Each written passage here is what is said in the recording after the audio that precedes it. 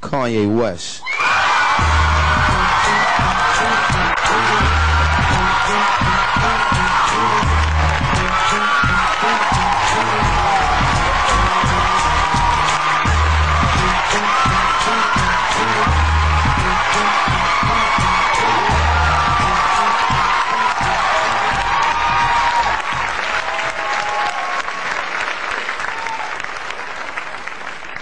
You know how people come out to poetry slams and they light incense and everything. I had to make my own ambiance, you know, for me to feel comfortable. It really don't have nothing to do with the poem whatsoever. I just thought it looked good on TV. So, people always talk about, you know, Kanye, is he really like that? Is he really that arrogant? I just don't like his attitude. I don't like, you know, they say your attitude determines your latitude. Well, I'm high as a motherfucker, fly as a motherfucker. And still the motherfucker you love to hate, but can't, because you love what I make. Now ain't that about a bitch? And I'ma talk shit until I'm out of hits. They don't want to turn the speakers up, they claim I ain't deep enough. All that talking I feed off of, keep it up.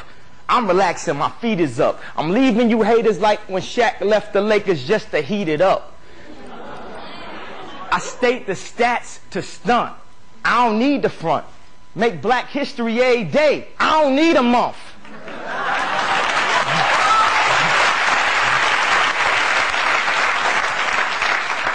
The survey says by the streets according, Kanye just important as Michael Jordan was to the NBA when he was scoring. Ralph Lauren was boring before I wore him.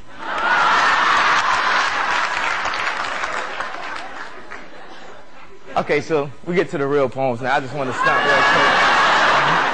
real quick. This is about, you know, something I've been through in the past year that I'm sure a lot of y'all have been through, and y'all will get the gist of it as the poem goes on. It's called Bittersweet. Bittersweet, you're gonna be the death of me. I don't want you, but I need you. I love you and hate you at the very same time. See, what I want so much should never hurt this bad. Never did this before. That's what the virgin says. We've been generally warned. That's what the surgeon says. God talk to me now. This is an emergency. And she claims she only with me for the currency.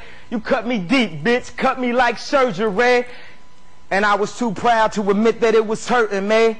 I never do that to you, at least purposely. We breaking up again, we making up again, but we don't love no more. I guess we fucking then. Have you ever felt you ever want to kill her? And you mix them emotions with tequila, and you mix that with a little bad advice on one of them bad nights. You have a bad fight, and you talking about her family, her aunts and shit, and she say, motherfucker, your mama's a bitch, you know. Domestic drama and shit, all the attitude. I never hit a girl, but I shake the shit out of you. But I'ma be the bigger man, big pimpin' like Jigga Man. Oh, I guess I figure it's bittersweet. You're gonna be the death of me. I don't want you, but I need you. I love you and hate you at the very same time.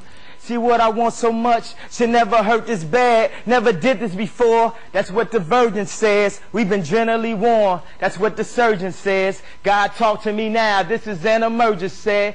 And my nigga said I shouldn't let it worry me. I need to focus on the girls we getting currently. But I've been thinking and it got me back to sinking in. This relationship, it even got me back to drinking that. It's Hennessy. It's gonna be the death of me. And I always thought that you having my child was our destiny. But I can't even vibe with you sexually. Cause every time that I try, you will question me. Saying you fucking them girls, disrespecting me. You don't see how your lies is affecting me. You don't see how life was supposed to be. And I never let a nigga get that close to me. And you ain't cracked up to what you were supposed to be. You always gone, you always be where them hoes to be. And it's the first time she ever spilled a soul to me. I fucked up and I know it, G. I guess it's bittersweet poetry.